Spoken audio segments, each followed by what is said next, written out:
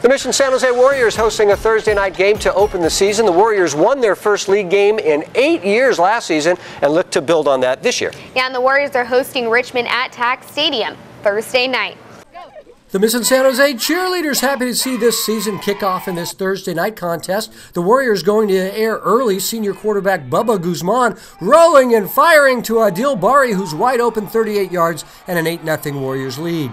The Warriors looking for more, but here comes EDGAR MORA for the Oilers with a big sack there.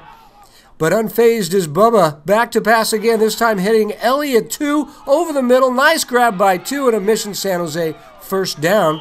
Later on, BUBBA going over the middle again, this time CHEN, the tight end, making the grab and pounding his way in.